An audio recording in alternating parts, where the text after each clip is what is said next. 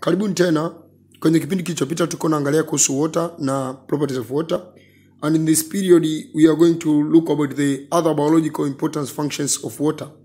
Kwa hiyo usahau kusubscribe na kushare hii link ya channel hii pamoja na hii video ili wenzako waweze kuendelea kujifunza.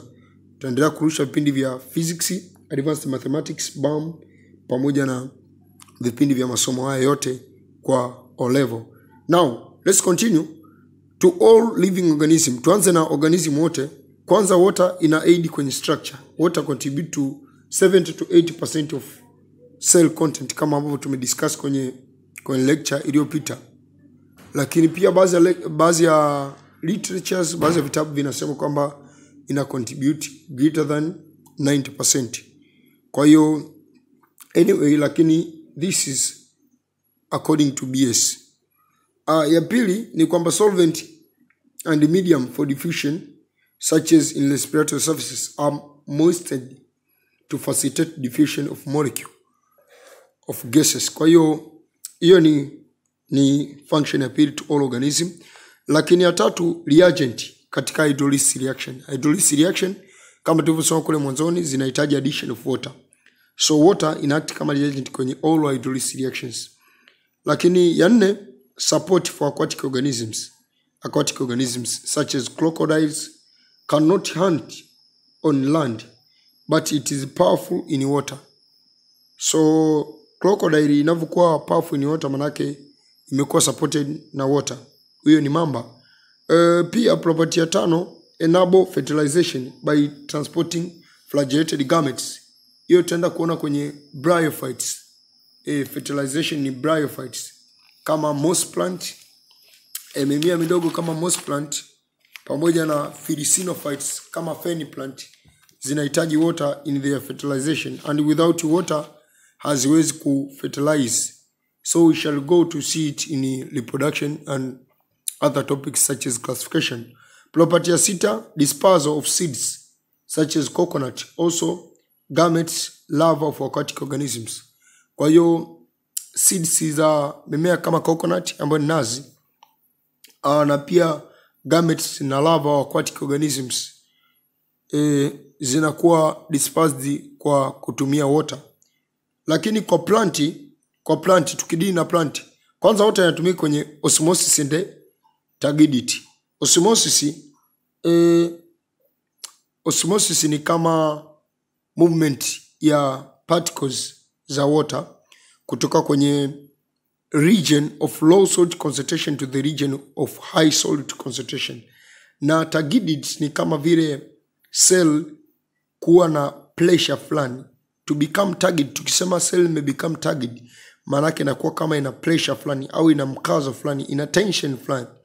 Lakini ile tension imetokana na water kujaa. So water kujaa kwenye cell kunaweza kusababisha tension fulani. Ni kama vile mtu unaweza ukanywa maji tumbo likajaa kwa kukuta kama tumbo limejikaza.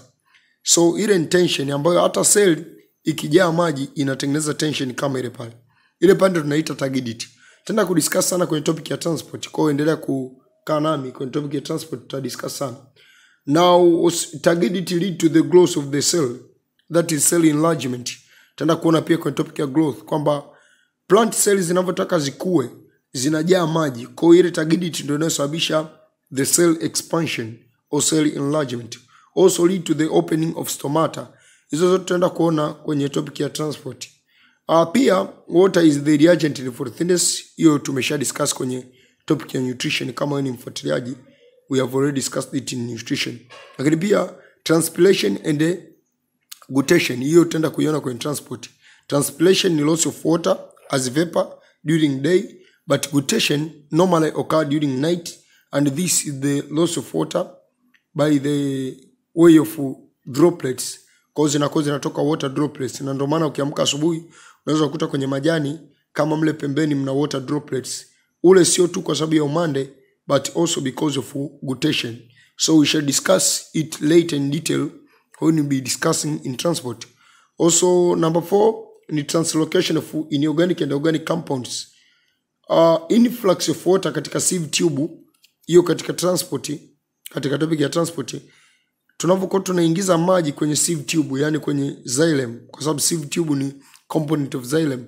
Tunapokuwa naingiza maji kwenye sieve tube, manake inaingia in the form of solution, na pia translocation water pia hapo inakuwa inatumika katika kutranslocate inorganic ions kutoka kwenye roots kwenda kwenye leaves for the thickness and for thickness of different materials such as chlorophyll. Pia tuna germination, yani kuota kwa mbegu kunahitaji seed, kunahitaji water. Now swelling and breaking, opening of tester and further development of seed require water, as we should discuss later in the topic of growth in detail what is the function of water during seed germination. Pia in animals, water is used for transportation such as in blood, lymphatic system and excretory system.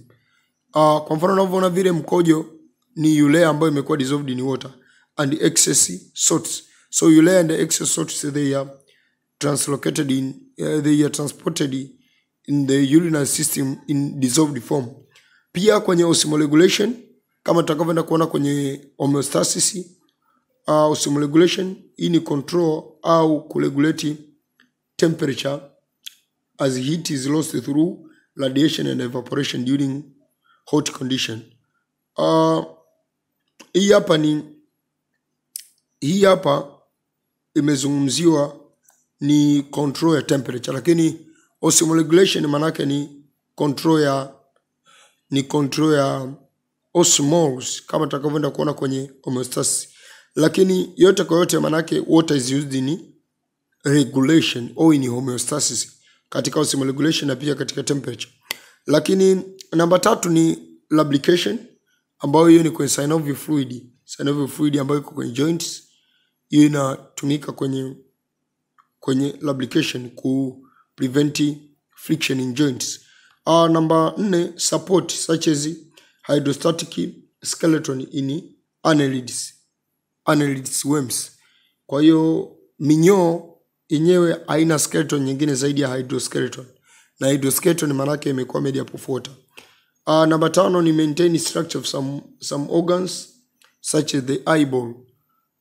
Jicho hili linavyoona lina high amount of water, is maintained by vitreous hammer. Vitreous hammer which is 80 Celsius water. So I think this is 80%, not 80 Celsius water. This is 80% water. Kwa vitreous hammer ni 80% water. Lakini pia protection, kwa mfano machozi na mucus. Tears and mucus also amniotic fluid kwenye mimba, kwenye pregnancy, wakati mtoto anapokuwa kwenye fetus, amniotic fluid ina protect. Pia kwenye healing and balance such as endolymph and perilymph. Endolymph and perilymph, we shall go to discuss them in coordination. Pia kwenye migration in ocean current. Most of the aquatic animals, they migrate in ocean currents. Pia kwenye digestion such as in saliva, 90% is water. 90% is water. So in this video, let I end up here, and in the next video we shall discuss about the identification of biochemical molecules. Identification of biochemical molecule. How do you identify starch? How do you identify reducing sugar? How do you identify non-reducing sugar? And this will be approaching to the end of the topic. After discussion of the identification of biochemical molecule, we shall discuss about ATP. Thank you, everybody. Let I wish you nice studies.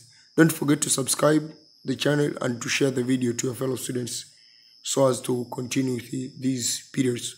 Also, if you have any suggestion, you may simply comment in this video, or you may get my number from my Telegram group found in the link below in the description, and then we may communicate further for your need or for your question.